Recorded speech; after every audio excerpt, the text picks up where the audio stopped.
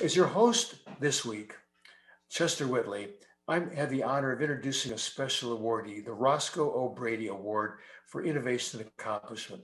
Each year, the symposium recognizes one individual for innovation and accomplishment in the field of lysosomal disease research and therapy.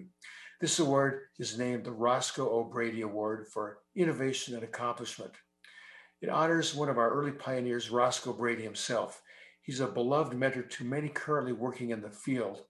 Dr. Brady passed away in 2016, and to honor his contributions and his spirit, the WORLDSymposium was renamed the award using Roscoe Brady as its name. The award is presented to recognize substantial contributions to lysosomal disease research and therapy, typically somebody who's very active in the field. It's not an end of the career award. It's among the people that have been accomplished but are still actively involved. The recipient is presented with an engraved award and is recognized by the meeting at the meeting held annually in February. The award winner is also invited to present a 30-minute address as the opening speaker at WORLDSymposium and will be published in Molecular Genetics and Metabolism. So, with no further ado, these are our past awardees. The list is also available on our website. But let's go to today's awardee. Dr. Ellen Sidransky is a pediatrician and medical geneticist in the National Human Genome Research Institute at NIH. She's also now the current branch chief. Dr. Sidransky received her BA from Brandeis University and her MD at Tulane. She trained in pediatrics at Northwestern University and in clinical genetics at the NIH. Dr. Sidransky has been a tenured NIH investigator and section chief since 2000. Her research interests include both clinical and basic aspects of Gaucher disease and Parkinson's disease, the studies of genotype-phenotype correlation and genetic modifiers, insights from mouse models, and novel treatment strategies. She's played a lead role in establishing the association between glucocerebrosidase and Parkinson's disease. She's authored over 200 publications. She continues to focus on the complexity encountered in these simple disorders, the Mendelian conditions, the role of lysosomal pathways in Parkinson's disease, and the development of small molecule chaperone therapy for Gaucher disease and Parkinson's disease. So, on behalf of WORLDSymposium nominees and award committee, congratulations, Dr. Sidransky. Ellen, thank you for all you've done and you're going to continue to do. Would you give us a few words? Okay, thank you to the WORLDSymposium, and thank you to the selection committee for this honor. People often ask me how I can spend my entire career focused on one single rare disorder. I find there's always something new to explore, and that these insights have broad implications, and I'm humbled realizing that what we understand is just a fraction of what we still don't know. When I first began in the lysosomal storage disease community some 30 years ago, it felt like it was very much a, quote, old boys network based in major discrete hubs. This year, it's been particularly rewarding to see the US Gaucher community united to convey management suggestions pertaining to the COVID-19 pandemic. Here at World meetings in recent years, I've been thrilled to see a more diverse audience and hope that future innovation awardees will also be women or scientists from underrepresented groups. One's accomplishments don't occur in a void, but they're fostered and enriched by mentors, associates, and trainees. I want to honor my father, Herschel Sidransky, who showed me the joys of scientific inquiry, my teacher, Emanuel Shapira, who inspired my path in pediatric genetics, and my mentor, Edward Gins, who introduced me to molecular genetics, laboratory work, Gaucher disease, and treatment for the lysosomal storage disorders. Throughout the years, I've benefited from and relied on my research and clinical teams, colleagues, and collaborators, as well as a host of awesome trainees who have all kept me engaged and motivated. I've been fortunate to be part of the intramural research program at the National Institutes of Health, especially the rich research environment at the National Human Genome Research Institute. I also want to acknowledge my husband, Ben, and my 4 kids who have been alongside me all along on this journey. And lastly, I'd like to thank my many patients who have taught me that medicine is complex and that there are always new angles to consider, even in what's thought of as a, quote, simple monogenic disorder. Once again, thank you all. Thank you for the opportunity to speak today about Gaucher disease, how rare diseases provide a window into common disorders. I have nothing to disclose. And I've chosen as a theme for this talk a saying from Confucius that I like. I live in a very small house, but my windows look out on a very large world. In my very small house, I live in the world of Gaucher disease, a rare lysosomal storage disease. And from this vantage point, I've learned a lot about Parkinson's disease, a common complex disorder. Studying this connection is done through an integrated translational approach. And in the next 30 minutes, I hope to show you how a Mendelian disorder can provide a window into a seemingly unrelated complex disease. So today I plan to tell you 3 Gaucher stories.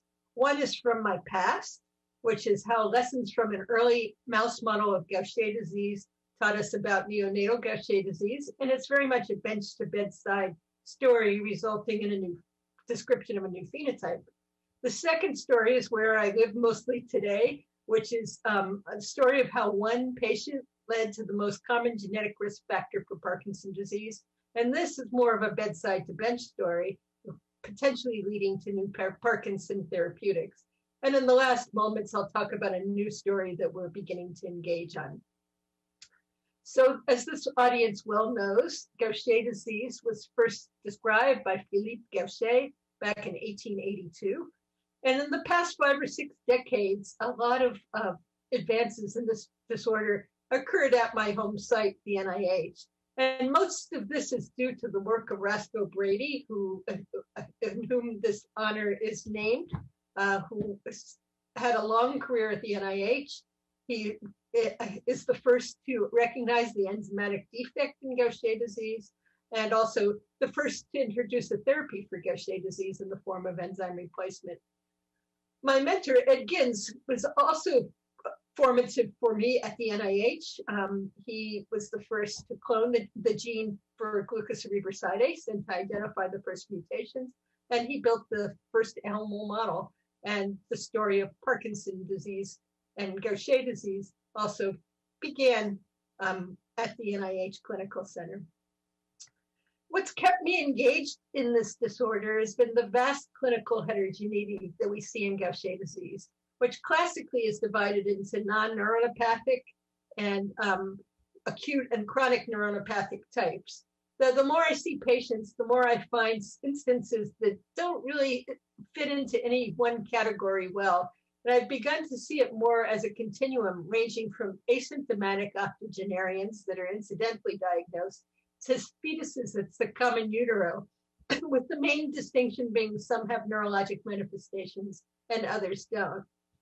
But how do we explain this heterogeneity in a presumably single gene disorder? Well, when I first came, I mentioned that Dr. Ginz had cloned the glucocerebrosidase gene, which is located on 1q21. Almost immediately, he was aware that there was a highly homologous pseudogene that was only 16 kb downstream. And this is important because the sequence shares 96% homology, and many, or at least some of the mutant alleles originate from this pseudogene sequence in the form of recombinant alleles. Today, somewhere between 400 and 800 pathologic variants have been described. There's more each day. They include point mutations, frame shifts, deletions, and insertions. Some are common, like the ones we call N370S and L44P. Most of them are fairly rare, but they're located throughout the different exons of the gene. And there are also some common variants that are recognized that don't cause Gaucher disease. I've become to appreciate, though, that the number of different genotypes has been expanding in parallel with the number of clinical phenotypes that we see. So while we've spent considerable effort trying to do genotype-phenotype studies, we've appreciated some correlations, like the N370S mutation is exclusively associated with type 1 Gaucher disease, but clinically different patients can have the same genotype. Clinically similar patients can have many different genotypes, And siblings with the identical genotype can exhibit different clinical manifestations and responses to therapy, even identical twins. Some examples, a number of years ago, we published a cohort of 32 L44P homozygotes. And while just about everybody shared slow horizontal saccades, the systemic and neurologic manifestations were extremely variable, and the outcomes ranged from death in childhood to autism to successful college students, even a Jeopardy champion. Likewise, with N370S, we see a great deal of heterogeneity. This is from a paper by Greg Grabowski, where he represented the age of diagnosis of about 2,500 patients, and especially those that are homozygous for N370S can present really at any age. So my first story is at the far end of the spectrum, the neonatal Gaucher disease, which became recognized mainly because of the null allele Gaucher mouse. This was the first animal model of a lysosomal storage disease that created in Ed Ginz's lab in 1992. These mice, you can see the affected mouse here, have no glucocerebrosidase activity, elevated lipid levels. They're cyanotic, and you can appreciate their dry, peely skin, and they die within 6 hours of birth. Well, this actually was a surprise to us because we had never considered Gaucher disease a disorder of skin nor a newborn disorder. But we started to appreciate that, in fact, there were babies with type 2 who presented prenatally at birth. And we had to dig through a lot of old literature, but usually the cases were only recognized post-mortem. Today, the phenotype is being recognized much more frequently, and it includes both choroidian babies. These are babies that have a membrane on their skin, and hydrops fetalis. And many of these babies indeed have null alleles. So Gaucher disease is now considered in the differential diagnosis of congenital ichthyosis and hydrops fetalis in the nursery. Well, why the skin involvement? It turns out that glucosylaceramide and ceramide are both important components of the intracellular bilayers in the stratum corneae of normal skin. And when you measure the glucosylaceramide and ceramide, the ratios are flipped in both the babies and mice with type 2 Gaucher disease. Also, when you measure transepidermal water loss, it's much greater in the homozygous Gaucher mice, indicating that the barrier function is disrupted. When we look at the ultrastructure of skin, both the mouse and human skin have these ribbon-like straight bilayer structures, whereas both the type 2 mouse and type 2 babies have this disruptive appearance of their bilayers.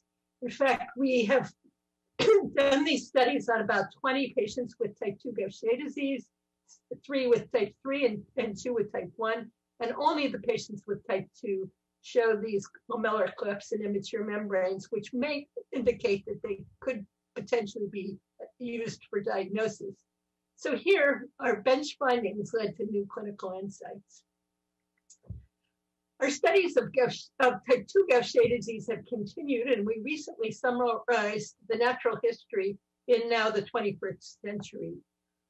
Traditionally, a Gaucher disease, type 2 Gaucher disease in the textbooks is a disorder of infancy. Usually it was stated that the prognosis was less than a year. In these 22 patients, we found that they presented by age 1 to 4 months. Usually they were diagnosed by age 2 to 8 months, but those that received no aggressive therapy universally died by about 10 months. Treated babies with enzyme replacement, Ambroxol, or bone marrow transplants are living longer, but they've required extensive support, including feeding tubes and tracheostomy, and the neurologic outcome remains dismal. But I think these kinds of studies are really important, especially now that there are some upcoming therapeutic trials for type 2 Gaucher disease.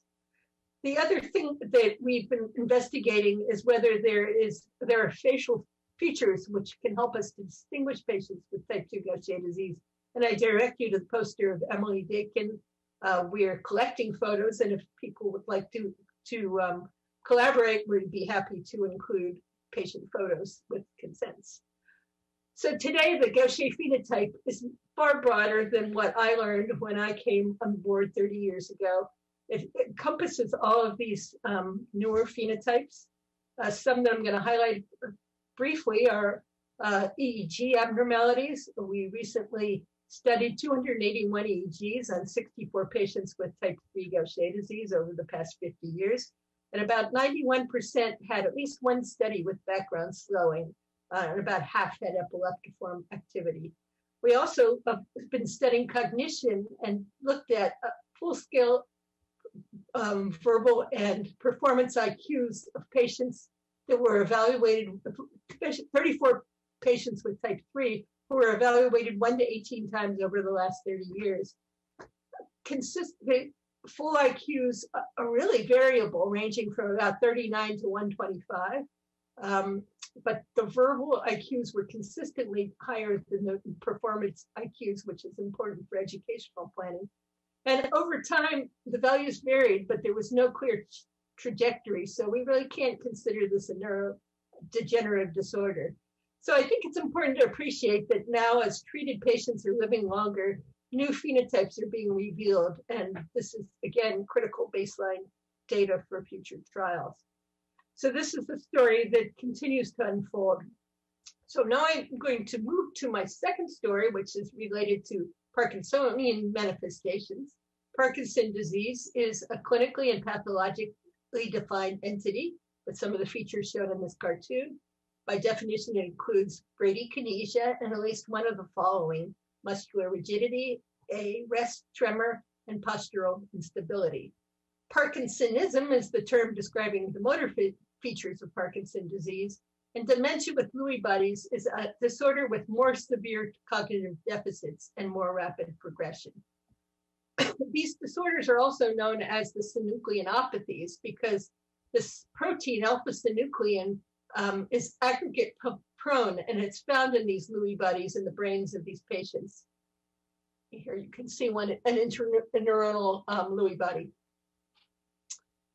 So this second story for me began in my clinic back in 1996 with a single patient with Gaucher disease who developed Parkinsonism. Show her here, it's kind of a granular video, but she had very mild Gaucher disease, diagnosed at age 19, but her tremor developed at age 42. She developed progressive rigidity, which you can see here, masked face, difficulty initiating movements, and a deterioration of her gait. She had no improvement with enzyme replacement, developed progressive dementia, and died at age 54. So was this a coincidence? Just because you have a rare disorder doesn't make you immune from other common disorders. But actually, when we talked to colleagues and looked through the literature, we discovered that there were other cases, especially a series from the Jerusalem group. And in 2003, we published a collection of 17 similar patients that we were able to genotype and review the phenotype. Now, the story might have ended there, except for what I consider a serendipitous discovery. I was contacted by a former Howard U student of Dr. Gin's that I met early on in his laboratory. And she called me because she was now a neuropathologist fellow at Mass General, and she was performing an autopsy on an individual with Parkinson's disease. And she read in the chart that the patient had Gaucher disease, Googled it, and saw our publication. She offered to provide me with samples from the autopsy, and of course I was thrilled. But I asked her if she could also provide some control Parkinson brains that were age matched. Well, the package arrived in our laboratory, and those of you who have used the frozen tissues, they come on dry ice and the labels are really hard to read. So we weren't really sure which one was the Parkinson sample.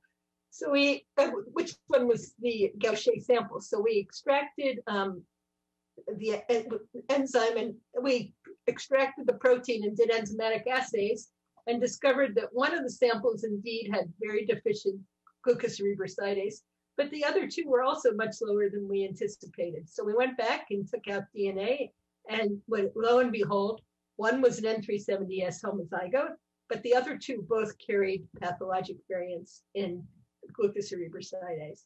So this really blew us away. We contacted Kathy again, and then multiple different brain banks, and quickly collected 57 different brain bank samples of patients with Parkinson's disease, and found that 12 of them had variants in glucocerebrosidase.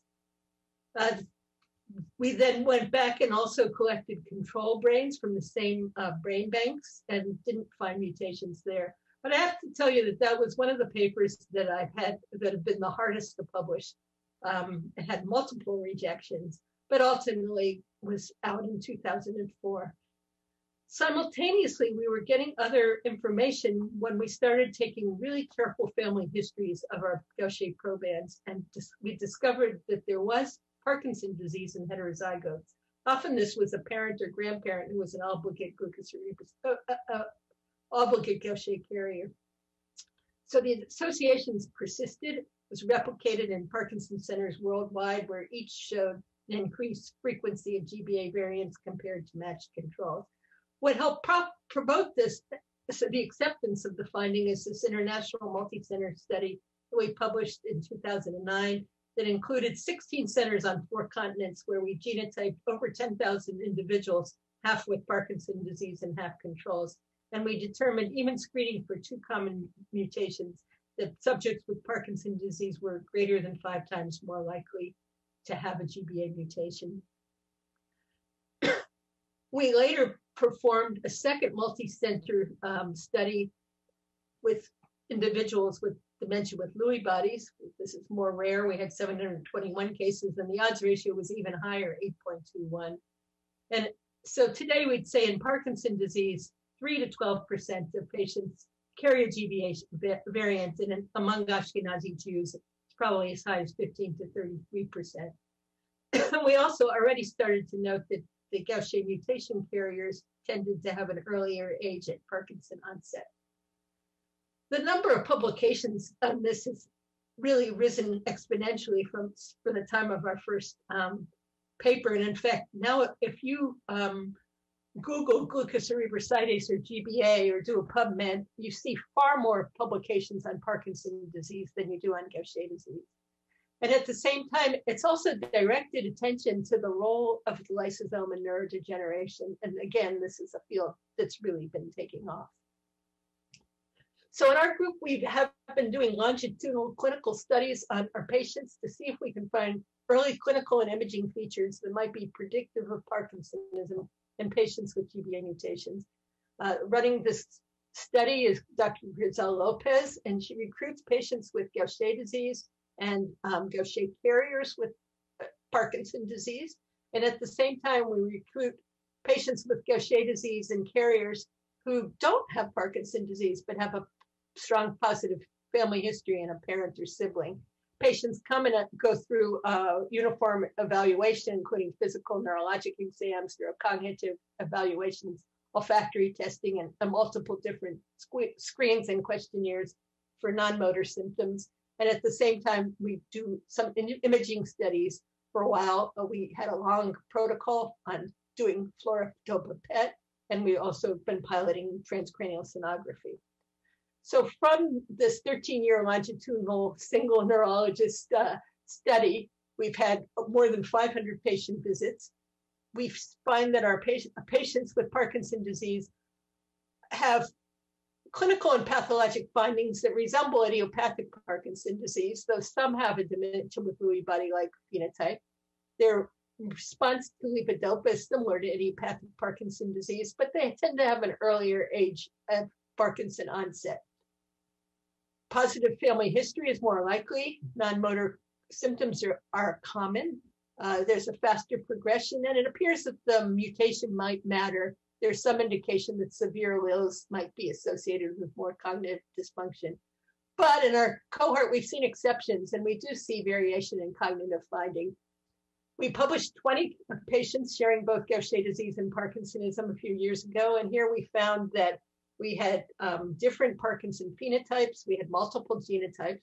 Most of the patients were responsive to levodopa, but of course didn't have any improvement with enzyme replacement or substrate reduction. And olfactory and cognitive impairment was common. And the mean age of PD diagnosis was relatively early at age 49.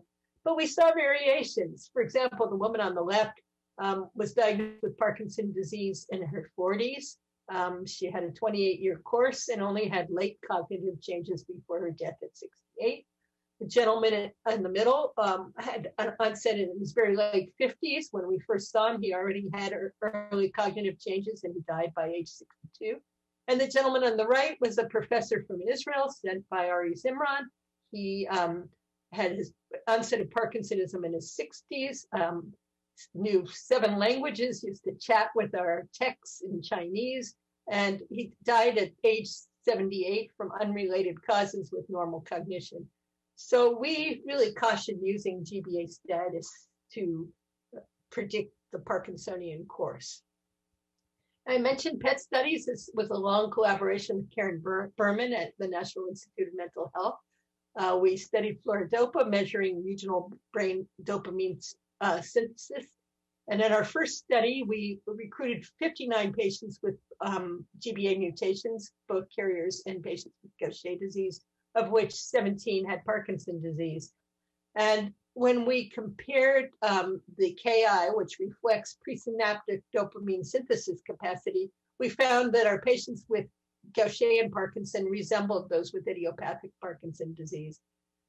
But we didn't see any dopamine loss in any of our at-risk patients. So we realized that we were going to have to keep this up much longer. And so we initiated a longitudinal study, which went on for 9 years. Patients came in 2 to 5 times over a period of about 2 to 9 years. And for this longer study, we had 33 patients with GBA mutations, 8 of which had Parkinson's disease. But you can see that when we looked even longitudinally, we saw no difference in the rate of dopamine loss between our at-risk subjects and the controls. Well, one of the issues is low penetrance. In the course of the study, only one of the 42 at-risk participants that we followed developed Parkinson's disease, and he actually had a normal PET study 1 year prior. So we're no longer doing PET scans, but we're focusing on other things, one of which is SIB pairs with Gaucher disease. And we've collected about 10 pairs where only one has Parkinson's disease. And we've evaluated these guys from between 1 and 12 years. Each time we do the same battery of evaluations. Thus far, we haven't seen any indications of Parkinsonism or changes in PET in the non-Parkinson SIB. And each time they come, we collect different biosamples, because I think that these kind of studies will be very useful as we try to identify risk or predictive alleles for Parkinson's disease. Because you have to remember that most patients and most carriers don't develop Parkinsonism. It's a risk factor, but it does give us a challenge, and that's to identify the other factors or genes that might increase or decrease one's risk for Parkinson's disease, both through these clinical evaluations, but also through some genomic approaches. And today we have multiple new technologies that are enabling us to unravel the different factors contributing to our complex individual tapestries. So our strategies are now to combine different genomic methodologies, including studying genomes, epigenomes, and transcriptomes. There's different approaches. You can look at patients with Parkinson's disease with and without mutations. And in fact, that's being done by some of the large Parkinson consortiums that have big numbers of GBA mutation carriers. But for a more Gaucher-centric point of view, I think it's really important to evaluate Gaucher patients with and without Parkinson's disease. And we now have a consortium put together to use dense genotype arrays, and we'd be glad to include anybody who'd be interested in contributing samples. We will also do some whole genome sequencing studies. And we also are attempting to collect brain samples for RNA-seq studies of potential somatic mosaicism and epigenetic evaluations. But collaboration is essential for these kind of studies in a rare disorder, because otherwise we'll never have enough statistical power. So though I've been thinking about it for over a decade now, I think the link between alpha-synuclein and glucocerebrosidase still isn't clear. What we do know is there is an inverse relationship between the two proteins. And we also know that patients with Parkinson's disease without GBA mutations tend to have less glucocerebrosidase. However, you have to remember that not all people with deficient glucocerebrosidase get Parkinsonism. And I think that probably different factors that are related to aging play a role. As we get older, we have more alpha-synuclein, lysosomal function is less optimal, and we have lower levels of glucocerebrosidase. So perhaps aging contributes to shifting the balance. So the important question is whether this link could lead to improved therapeutics. As we all know, there are some really important Gaucher drugs that have revolutionized treatment for patients, but they're very expensive, inconvenient, and they don't cross the blood-brain barrier. So there have been other strategies that many of you are involved with, trying to get substrate reduction across the brain, doing gene therapy to the brain, strategies to get enzyme into the brain. The one that's closest to my heart is looking for glucocerebrosidase chaperones. And this is a disease-modifying therapy to promote glucocerebrosidase folding to recover lysosomal function. So the question is whether chaperoning might be useful to treat both Gaucher disease and potentially GBA-associated or idiopathic Parkinson disease. Ordinarily, when glucocerebrosidase is synthesized, it's stabilized by molecular chaperones. It gets folded, and it becomes active when it's in its tertiary form within the lysosomes. If you have a mutation, you have a problem with your folding, and it tends to get degraded, and the enzyme doesn't get to the lysosome. So the hope with chemical chaperones is to identify compounds that can help stabilize and fold the mutant protein, where it can eventually be active when it gets into the lysosome. And in this endeavor, I've been collaborating with a great team at NCATS at NIH that does high throughput screening. We had a novel method of screening. We actually used an extract from a frozen Gaucher spleen. We did a high throughput screen on about 250,000 compounds. And for the first time, we identified non-inhibitory chaperones. So we have two lead compound groups that we tried with iPSC-derived macrophages. And we found that when we treat our Gaucher macrophages, shown here, filled with lipid storage from erythrocytes, we can clear out a lot of the lipid, and we can also restore macrophage function. We then moved to iPSC-derived neuronal models, looking at different lines from patients with Gaucher, different forms of Gaucher disease. And we find that our Gaucher iPS dopaminergic neurons correctly have decreased glucocerebrosidase activity, that they store glucosylceramide and glucosylsphingosine. We also found that when you look at these neurons under the microscope, you find that in the controls, we see nice co-localization between glucocerebrosidase and lysosomal marker LIMP2. But in patients, we see very little glucocerebrosidase getting to the lysosome. So in many ways, these neurons recapitulate the Gaucher phenotype. And when we treat with a lead chaperone, we're able to see improved chaperoning reflected in this nice co-localization with the lysosomal marker. We've also measured glucocerebrosidase activity in treated cell lines, and you can see that it's increased nicely by these purple arrows.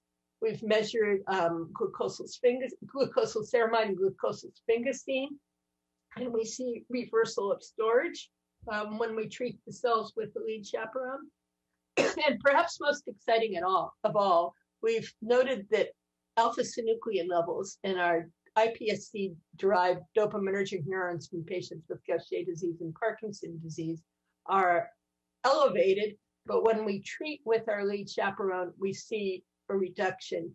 And this suggests that our lead chaperone could potentially have efficacy in Parkinson disease. So lastly, I just want to introduce a new story that was motivated from another patient, a young child referred to us from Nazareth. She had normal birth and development, but at age 9 months, she was hospitalized for an infection, had splenomegaly and low platelets, and a very astute clinician suspected a lysosomal storage disorder. And indeed, she had very low glucocerebrosidase. A young patient like this always, for presents a dilemma because it's really hard to predict what the phenotypic outcome will be. Well, here we had a clue. This baby had genotype D409H, D409H. And this is a genotype that's seen exclusively in a rare subset of type 3 patients. It's seen in countries around the world, though first in the Middle East. There's no shared haplotype. And this form is universally fatal in adolescents because of these calcifications of the cardiac valves. You can see it nicely on this radiographic study.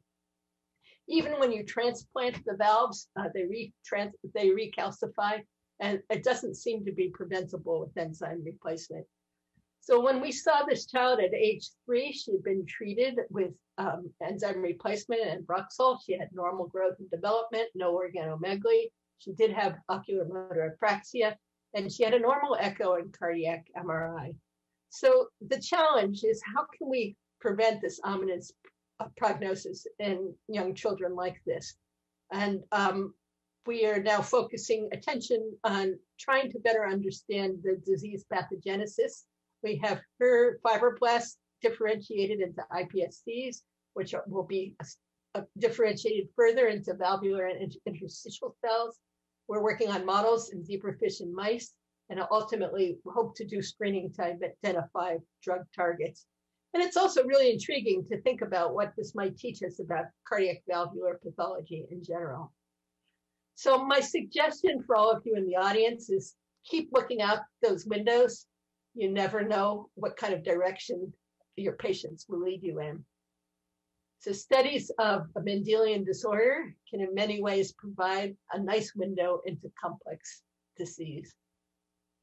So I want to acknowledge the people in my section who do the work day in, day out, the students that enrich our studies every day, my collaborators around the world and at NIH, the group at NCATS, the NIH Technology Transfer Office and core facilities, and I want to give special thanks to our patients, their family members, and caregivers, and their referring physicians that make this work possible. Thank you.